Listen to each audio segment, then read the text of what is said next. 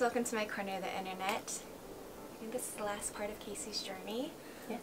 We're going to touch real quick on her past real quick, and then we're going to jump into where she is now, because she's very successful in my eyes. But, yeah, go for it. Okay. So we're going to go into a little bit about my 20s, but in order to give some insight into my perspective around that, we're going to delve a little bit into the past. So I had mentioned earlier that I'm from Miami and my dad's Italian, and that I grew up a lot with my grandmother because of some things that were happening with child molestation in the Catholic Church. And my dad was actually a heroin addict, and I believe he still is to this day. He functionally does drugs. I'm not sure exactly which ones because he's not really in my life, but he's very high functioning. When I did see him, he's got his hair, his teeth, he looks great. He just doesn't seem to keep up with me, and then tells people that he does, which is interesting when my family asks me about it. But the thing I'm grateful for to him is that he did introduce me to my 2 cousins and my uncle, who's since passed now, which is his only brother. And they were the most incredible people, their wives, their children. It's been a blessing to get to know them. And so definitely had some trauma with the dad just not being around and just leaving me spiritually uncovered and not being what a dad should be to a child, especially a daughter, giving her, you know, her identity, really being there to support and protect her and to threaten any men that come near her.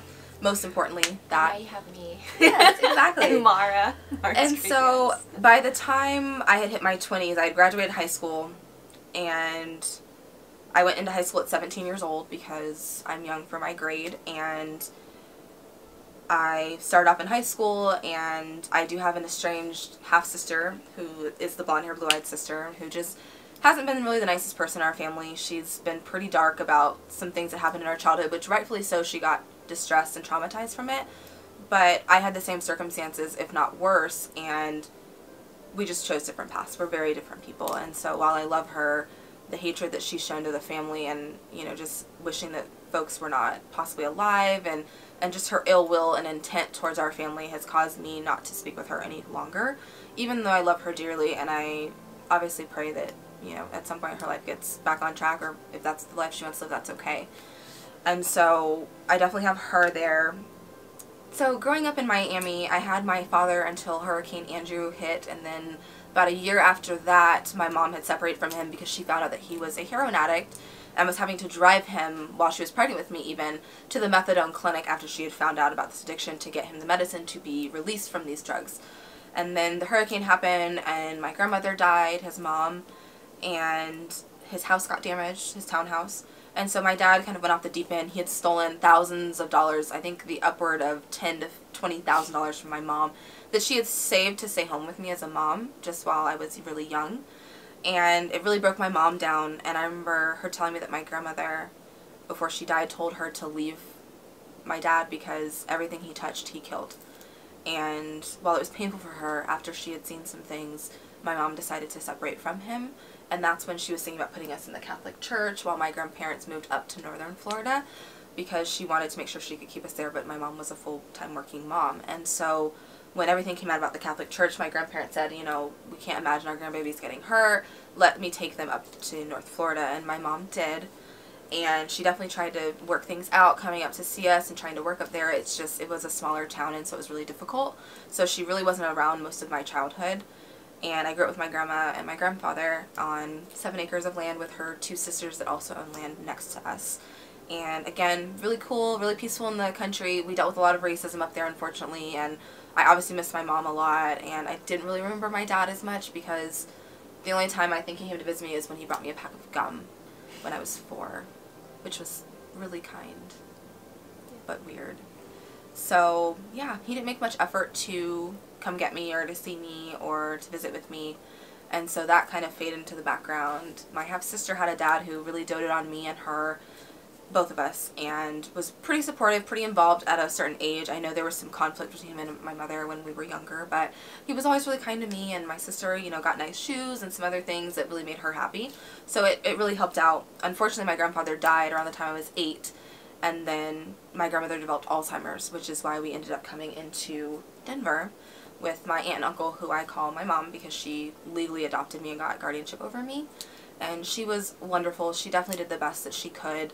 Obviously, we had some family dynamics that were unhealthy and some things around her marriage that got damaged because of her husband's actions, and just, you know, things happen in a marriage. So we're not going to point fingers, but there are definitely some things that happened with the husband that were pretty inappropriate towards children. So moving on, high school into graduating and moving into college, I definitely had some wounds around men and what had happened to me. And so by the time I got into KU and I was halfway through my school year, I was molested. And so by the time I was 18 years old, I had already been sexually assaulted twice. And once was in my home in high school by my uncle. And so it was really painful for me, and that definitely caused a lot of further trauma because my dad was a heroin addict who was absent. My uncle came in, and while I was uncovered by my natural dad, not uncovered physically, but uncovered in the sense that he wasn't there to protect me, my uncle defiled my body. And years before that, when we first moved in, my half-sister was actually also molested by the same man from a position of trust, which is just terrible because it really shakes up your sense of security, and it really is just awful to deal with, especially when they have a daughter that you're extremely close to, and it causes a great divide between you because that person carries the burden of their dad doing something horrible to someone they call sister. And so definitely a lot of pain and wounding during that. And this also happened during my senior year when I found I couldn't cheer. So I already had some depression going on. My life was turned upside down. I was trying to figure out which school I was going to go to because all of a sudden I wasn't cheering. I wasn't going to have the scholarships coming in. Where am I going to go? What am I going to do? And so I embarked on this path of trying to find myself my senior year when I got closer to Jenny, and they were so supportive and encouraging of me. They're like, hey, you're so talented, you love theater, like, you should go the creative route. Like, now you're not cheering, you don't have any limitations. So I came to my parents at the time, aunt and uncle, and I said, hey, I want to go to art school. And even though my sister was in it, they were like, absolutely not, you're not established, you're going to be a starving artist, this is not a good idea. And so unfortunately, they did not support that at the time, and it was really disheartening. So I ended up just coming back home after I was sexually assaulted in college, which did end up going to trial, and it was this really awful ordeal with a guy who happened to be someone who was also religious and said he was a church man and loved God, and yet decided to inappropriately assert himself in my body, or on my body, while I was sleeping. And so that was the second time I was sexually assaulted, unfortunately, and I was only 18, and I was 16 when my uncle molested me, and he's also a man of God. So you've got this really crazy wounding from men, but also from the place where I place my faith, which is my religious beliefs around Jesus Christ and being a Christian. And so there was a lot of shakeup in that really shaped my outlook around men and what I felt comfortable with or uncomfortable with, and just really causing some deep psychological damage. So, entering into college, by the time I was 18, I had been sexually assaulted twice, so that definitely shaped my beliefs around men, and it really attacked my sense of security emotionally and psychologically, and it definitely caused a lot of trauma. Yeah. And so once the one in college happened, I was brought back home and forced to live in a house with the man who had already just assaulted me a year before. And then I was told, hey, you know, you clearly were so fearful of the first one that you remanifested this, which felt like a stab in an open wound. And so just really, again, trying to find myself, went through a really crazy struggle of who am I, what do I want, who really cares about me, you know, can I survive this life, like, where am I going to find my footing? And again, having some great support and friends around me, always being that voice of reason and that voice of encouragement and comfort in times of stress. You know, they told me, hey, you don't deserve this. You need to get yourself out of this situation and just separate from it. It's not healthy for you. We love you. We want the best for you. And whatever it takes, let us know. We'll help you plan. We'll help you research. And so that was so encouraging and just such a blessing for me at that time. And I was working on the side, definitely went through several years of kind of working in a corporate atmosphere where I gained lots of really diverse, really great professional skills that felt like I was dying inside. And felt like I was dying inside. I don't think creative with people... every staple. Yeah. Dying a little bit more. Creative people aren't meant to have, like, a normal 9-to-5 Mm-hmm. or, like, a corporate job. Yes. I don't know how Mara does it, but, like, I think when you're free-spirited like us, Mm-hmm. like, being micromanaged is a nightmare. Mm-hmm. It's, like, the scariest thing for us. Like, Absolutely. Yeah. And I think I found myself in so many jobs where I would come into work and I would just be thinking, a college student could do this. An intern could do this. Why am I here? This feels crazy. And so I just remember feeling like my creativity was dying with literally every staple. And I remember telling someone, as dramatic as I was, every staple, I'm losing my creativity. But that's how I felt. And so I went through the motions because everyone just said, you know, suck it up. You know, if you're an artist, you're going to struggle. You're going to have to wait tables. It's going to be this awful life. And so I bought into the lie. Instead of having people around me that really encouraged me to do what I was good at and to really thrive, I had to struggle and try and side hustle it and try and build myself back up where I had been told all these negative things. And so I went through years of suffering, literally. It wasn't until 2015, which was almost 9 years later, that I really decided I'm going to start creating. I am going to full on jump into graphic design and visual design and installation art like this piece, where I'm going to really do something that I enjoy, and it doesn't have to be my main thing, but it will be someday. And so going through that cycle was really painful in the beginning because, again, I got pulled back out of college and I'm here and living with an uncle who stresses me out and I don't want to be around him, and, you know, he's like really nasty to me, telling me I'm a bitch like my aunt and just really demeaning me. And at one point I had mono and he didn't buy food, and so I was eating old beans out of, you know, old cans that were expired for years because I had nothing else to eat. And unfortunately that got me into going back to school full time because I started dating a DJ who was someone who did drugs every day that hid it from me. And so getting into that relationship, because I was running from my uncle who was someone who wanted to touch children and did, really became a struggle because I got from one really toxic situation into another. And while this person, the DJ, was a really sweet, nice guy who was really nice to my friends, and he'd have dinners and he was really social, so there were so many likable things, but then this underlying drug issue that I really hated.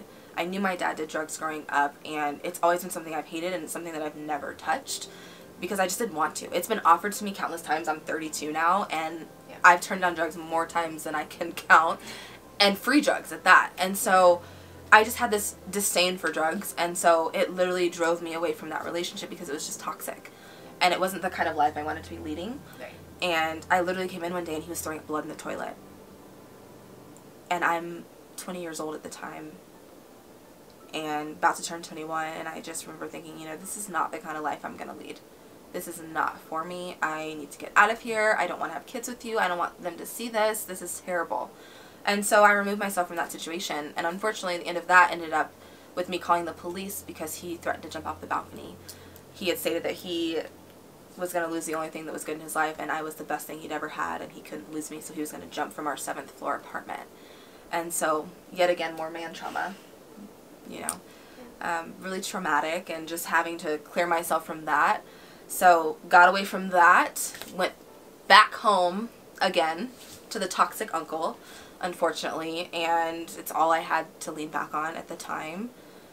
And again, was still going to college, was really stressed, obviously having to deal with a man that I was scared living in my house, or I was living in his house, so to speak. And it just was very emotionally toxic. And I think the biggest part of my stressors around men formed from my uncle, who had touched my sister when I was 10 years old. And until I was 16 years old, I slept with a little paring knife under my bed, to the point where I didn't want my family to know that the paring knives were missing, and we had like 6 or 7 that were different colors, so I would rotate the knives out so that no one would know that I had the knives under my bed. And I did that because I was trying to build up courage to stand up to my uncle at the time and fearing that he was going to come hurt me. And every time I got in the car, I remember just thinking, he's going to rape me, he's going to hurt me, this is going to be terrible, like how am I going to survive? And just living in that fear every day from when I was 10 until I was 16. And it just really shapes a lifestyle and a belief of fear. And unfortunately, when I was 16, it actually did occur, and it happened to me. And by the grace of God, I had enough common sense and strength within me to lie, blatantly lie, and say I had to go to Walmart to get out of that bad situation, because when someone's drinking and they're hurting you, you have to remove yourself, because when they keep coming in, you know it's going to get worse. And so thankfully I had built up enough courage over 6 years to get myself out, and I wasn't going to be a victim. I saw what my sister went through. She never let me say what had happened to her because she was afraid that she would get kicked out, which happened anyway, unfortunately. And so, you know, it just was a really different situation. So having to go back into that situation with my uncle was really not fun for me. It was very painful, very scary. I was definitely not at ease. And so I was still going to college then as well. I was studying industrial design downtown Denver, and I was having to commute. Downtown Denver, going to college is a whole nother topic of its own. If you don't get a parking spot, you don't go to class. Yeah. So definitely was not my favorite experience. And unfortunately, I ended up removing myself from that as well because it just was not a good situation for me educationally. The stress of finding a spot, and when you don't find it, you're missing class, and then you have a lot of stressors regarding that as well. So unfortunately at the time, wasn't a good fit, but I enjoyed it. It was really fun. I found my love of actually making things, building with my own hands, which was incredible. So I started working downtown when I was going to school in 2009 at a prominent club. It was very classy. We had bouncers that really vouched for us and really made sure to protect us, and everything was going great. I unfortunately had this guy who came in who was really obsessive over me and was very weird. And when I say obsessive and weird, I mean to just the extreme. When you work in a club and you're a beautiful woman, people are gonna come up to you, they're gonna hit on you, they're gonna ask for your number incessantly. But this guy was off. And I remember having prayed about something, and I woke up the next morning and I went to work, and this man told it to me in the club. And I used to turn down everybody. But this man said something that I prayed about, and I was really big at the time on building community, doing work with orphans and foster kids. I really wanted to run dinners where you could where I wanted to buy a home or a structure where different people could come in and give foster kids what it felt like, actually more orphans, excuse me, than foster care, because orphans are in a big home where it doesn't feel like family. So I had wanted to create and build a nonprofit and to buy a structure where they would have people that could act as moms and dads, or just brothers and sisters, but just to give them a home-cooked family meal where they felt welcome and like it was a warm family. And so I had prayed that in my prayer and was talking about community, and this gentleman came in the next day who had kind of had some weird behavior that night and had literally told me exactly what I had prayed about. And so I remember thinking, oh my gosh, Lord, that's amazing that this just happened so fast. Not my type, not attracted to him, but, you know, he does all this work with orphans, and he's a foster volunteer, and he reads all the books that I'm reading. And come to find out, he was actually a really unhealthy, mentally ill man who was involved in my drugging that year, to which I actually ended up getting pregnant from, and I have a son now. And so I'm 21, I've now been assaulted a third time, and more trauma. So dealing with this aspect has definitely been the biggest challenge and fight of my life.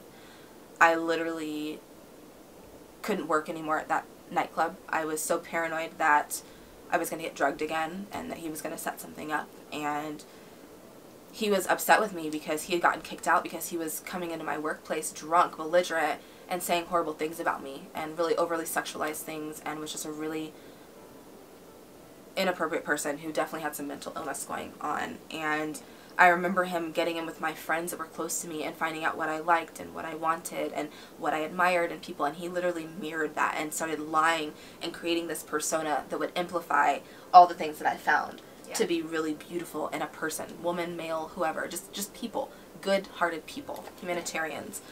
And so he became that. So when I got drugged, he came in and said, hey, I don't care if you've been raped, I'll take care of this child, you know, it's no big deal, like, I'll love this child like it's my own.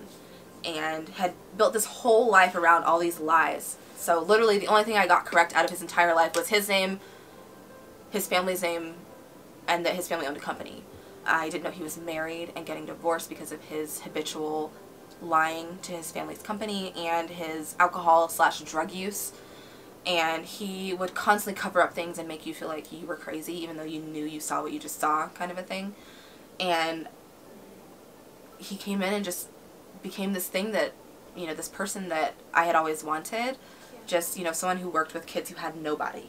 And that was something I admired so greatly, someone who would give back to kids who had nothing, orphans. That was so close to my heart back then that I just was enamored with that. I was really in love with the idea of caring about someone and having someone who wanted to be in a relationship with me who loved you for you. Loved me for me and would raise a child that wasn't his, and who would give back to orphans who had nothing. And they were spiritual, they believed in God, they were great people. They supposedly paid for all of their nephews' summer camps because their sisters overspent on purses and couldn't tell their husbands about it. He created so many lies to make everyone else look bad and to make him look great. You know, he made all these delusions about how much money he made and positions he held, and come to find out he was married. He didn't support his family the way he said he did. He didn't give back to orphans and volunteer his time. He was about to get fired, or had already been fired from his job of his family company, because he had lied and sold $40,000 that summer from them. He had also sexually assaulted a woman or women, and was involved in a prostitution ring where he was on trial for 4 years to life. Unfortunately, they couldn't find the woman, so he was released of all charges, supposedly. And so I found out after I'm pregnant that this man's very unhealthy, a very scary person, and so I removed him from my life. And he, again, as soon as I wasn't willing and going along with his lies, became very hostile, manipulative, and downright just abusive, verbally and emotionally. Calling me back to back drunk 8 times, you're trash, you're a whore, and then calling me back later and saying, oh, I'm so sorry, I didn't mean any of it. And to the point where he was literally harassing myself and my family, whoever he could get a phone number for. And it was very scary. So I had my son, and he came out, and I looked at him and I said, oh shit. And I knew that this child was the result of a rape and a drugging by this man. How he fostered it, how he created it, I'm not sure. And he's never admitted it, and I'm sure I'll never get the story of it. But it terrified me. I went down, tried to file charges, and because it had been so long, the police couldn't really do much. They didn't have the same people that were working there. They couldn't get all the details in place, and they told me without a shadow of a doubt, there's going to be some form of doubt in this case, so we can't continue to finish persecuting it. And I had found out that he had been in the ER once I went to the police because he was having panic attacks because I went to the police about him drugging me. And my whole thought was, well, if you didn't drug me, why are you having anxiety? Didn't make sense, and I didn't know why his own family didn't realize that. But regardless of that, moved past that, had my son, and I was in so much fear from this man intimidating and bullying me that I was afraid to open my blinds in my house because he would threaten to come and steal my son. And he tried to force me to get an abortion when I was actually pregnant with my son, because he had changed his mind about raising someone else's child. But in hindsight, obviously, we know that he was afraid that he would get outed for actually being part of my drugging, and that this child was actually his. And so it just was a really traumatic situation dealing with him over the years. He would talk to my bosses and tell them that I was a horrible mom and that he was going to come take my child from me and make up all these lies, and then it came to light that he was actually the person that wasn't involved and didn't care and was still drinking, still possibly doing drugs, and just lying about everything and creating these fantasy worlds for himself to live in. And so I just did the best I could. I went through 3 back-to-back custody battles fighting for my son's life. At one point, he violated that term and was given my child, hid my child, gave him to people that he didn't know that was connected to someone he had started dating, and hid my son from me for 2 months, and brainwashed my son to the point where my son had disassociation and a lot of really deep trauma, to where we were in in-house intensive in-home therapy 4 days a week for multiple hours a day for a long period of time, just to get my son up to a normal level where he could function as a young child.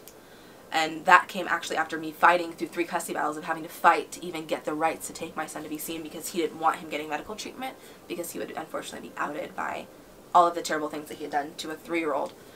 And so just telling, you know, a 3-year-old, hey, your mom hates you, she wants to kill you, you can never see her again, you're never going back.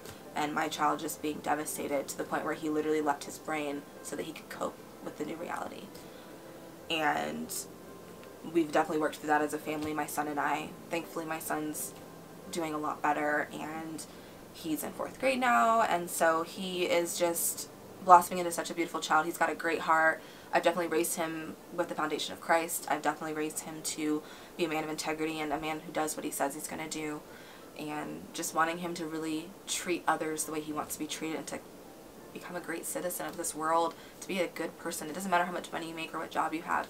What I've really instilled in my child is kindness, empathy, perseverance, strength, integrity, good character, following through, giving back.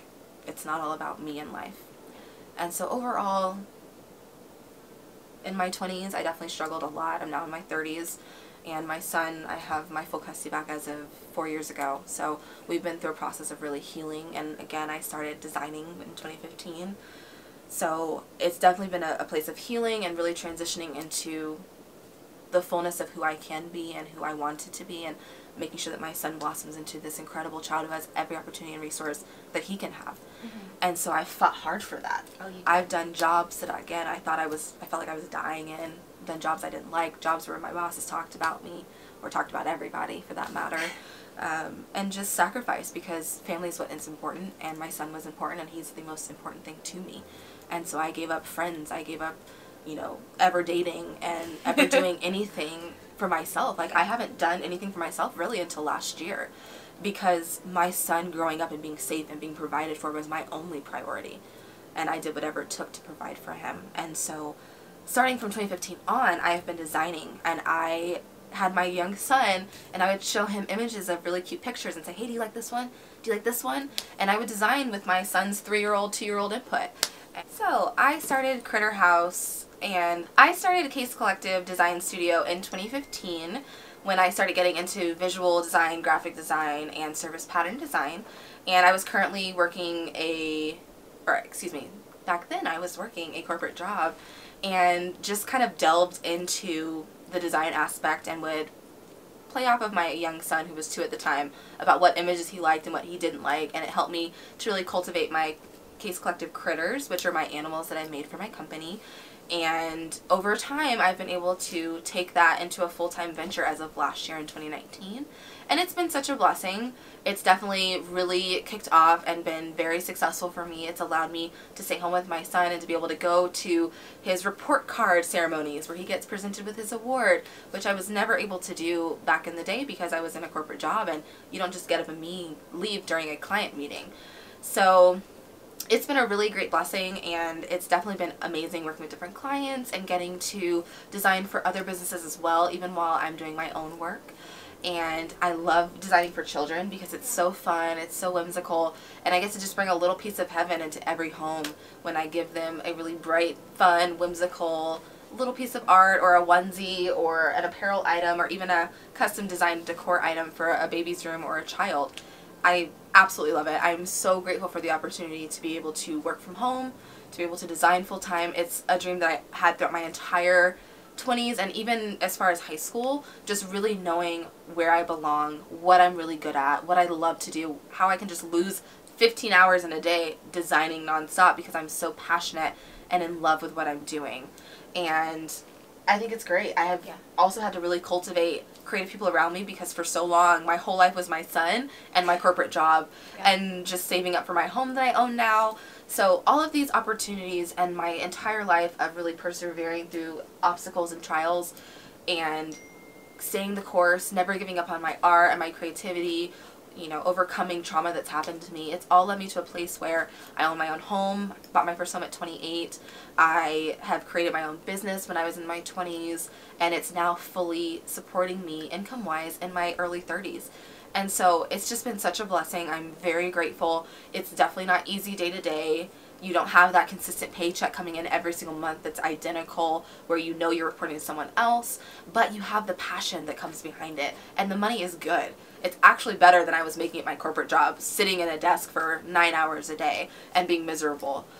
So I'm grateful for all of the things I've been through in life. They've not been pleasant. I definitely believe that they've given my soul the opportunity to grow and to develop, and I'm so grateful for all of that. I can't say that I would change things because that's not how life works, and it has made me stronger. It's given me an incredible integrity, and it's allowed me to really give back and have a heart for other people because I know what it's like to struggle. I know what it's like to have little, and I know what it's like to have a lot.